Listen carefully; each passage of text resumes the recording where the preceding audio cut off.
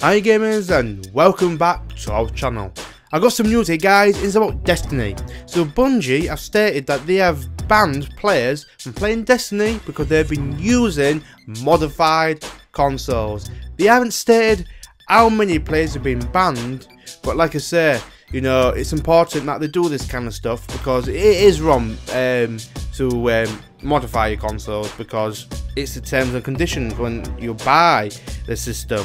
So guys, what do you think of this? Please put your thoughts in the comment section below guys. Also make sure you follow us on Twitter, which is @MultiGameFreaks. I'm Carl. Remember guys that Game Fusion empowers the gaming. See you guys, goodbye.